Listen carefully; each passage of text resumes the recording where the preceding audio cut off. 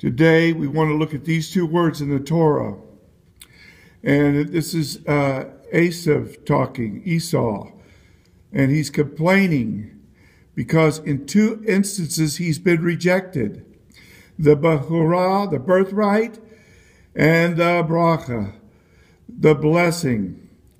And he's very upset that he's rejected in the birthright department and he's rejected in the blessing department. And Yaakov has supplanted him and elbowed him out by mirma. And that means deceit.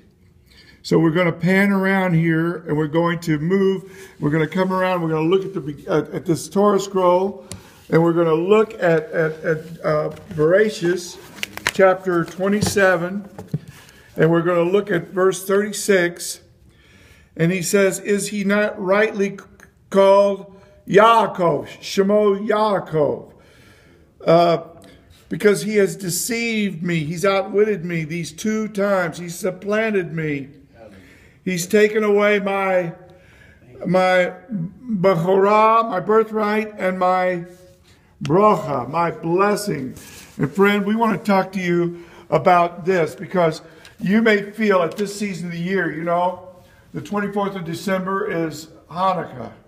And Hanukkah goes for 8 days till January the 1st. Those 8 candles are lit. The light of the world is shining.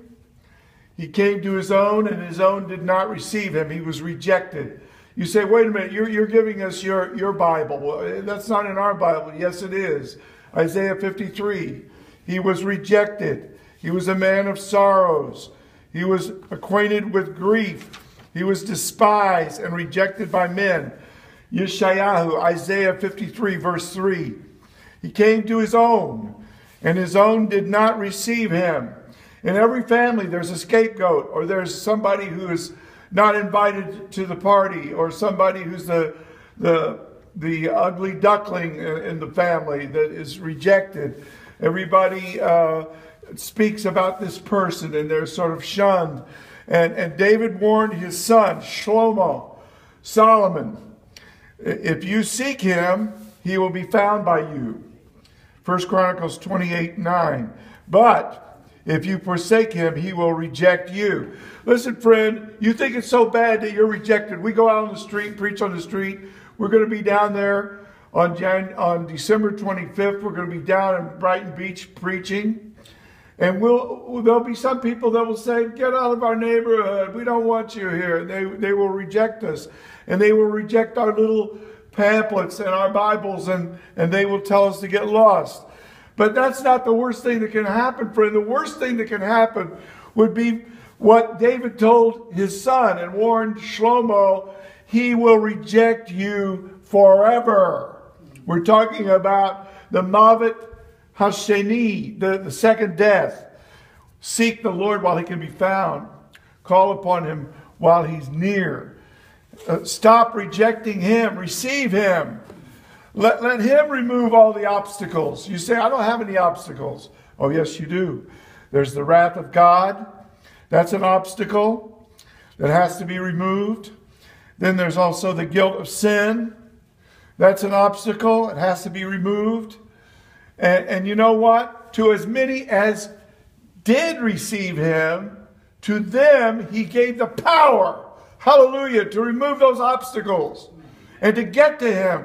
There was a woman, she had a terrible uncleanness. And she said, if I could just touch his, if I could just get to him, if I could just touch him, and you know what? She pushed through the crowd. She made it her business to get to him.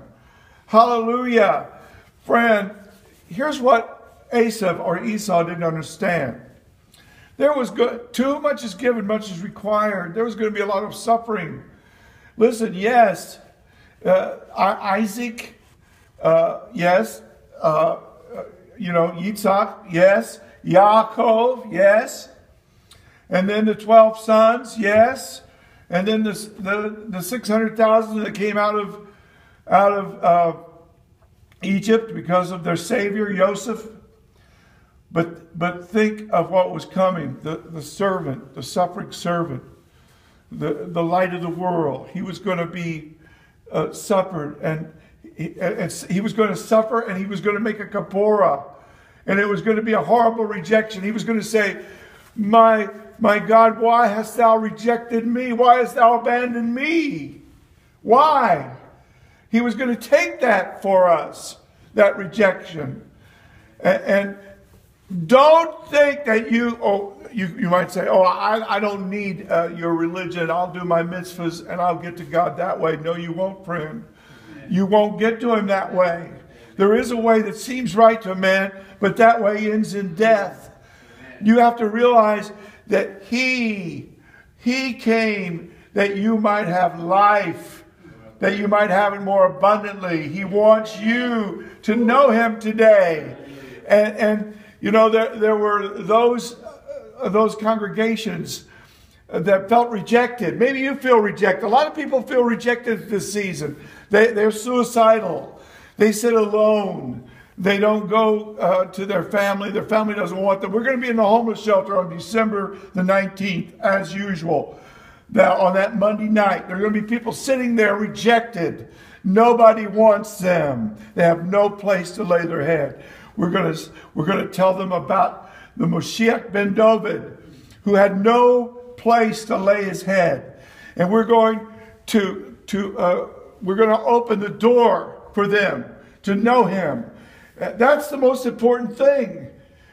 There were those who said, "Look, we reject you people. You're not really Jewish. You're not part of the in group here." And so we're just going to get you thrown out of town and get your shuls shut down. But what did Moshiach say? I will take those who say they are, but they aren't, and they will have to fall down at your feet and acknowledge that I have grafted you in, that you are part of the Moshiach's Kala, his bride. Now, I want to tell you about a gift we want to give you. You see, I have an iPad here. And right here on this iPad, when you go to play.google.com, you will get the Google Play search portal. You just type in there commentary. Here it is right here. Commentary on Hisgalus, Hisgalus. And what does that word mean? Revelation. You will get a commentary on the book of Revelation. And that's what the Lord wants to give you. We have a little Hanukkah present for you. We want you to read this book, all 22 chapters. We want you to see the commentary. And whenever there's something where we have an interactive thing for you, you'll be able to click on it and go to a sermon or go to some other part of the Bible or whatever. And so that's what the Lord, on December the 1st, this is 2016, the Holy Spirit said, I want this. And on Pearl Harbor Day, the 7th of December, it was finished, uploaded, and now there it is. On Amazon, on Google Play, and also for your iPhone, on iTunes. God did this. And listen, friend, he's working very fast now. He's moving very quickly, using all kinds of things. Knowledge is increasing, Daniel. Knowledge is increasing, and the Word of God is going forth everywhere. Amen. Hallelujah. Even out of thin air. All of this is coming out of thin air. Who could have imagined this? Yes. And you know what? There are about 200 some odd countries where this stuff is going to. And it's all coming from this little chapel, ICC, right here in Staten Island. And you know what? God wants to bring you in on this.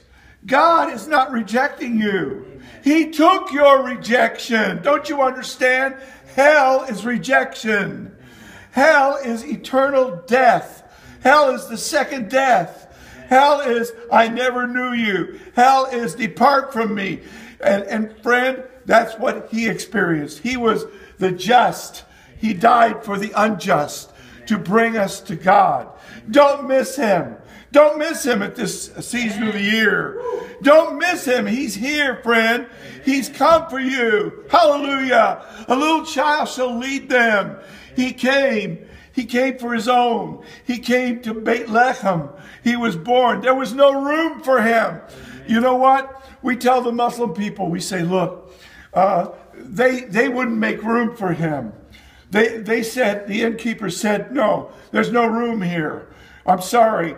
The inn is closed. No occupancy. And he was shut out. Amen. He had to be born with the lambs. And that's how he died, with the lambs. But you know what? If you will open your heart. Listen, Mr. Innkeeper, open your heart. Open your heart. He said, I stand at the door and knock. He's knocking on the door, Mr. Innkeeper.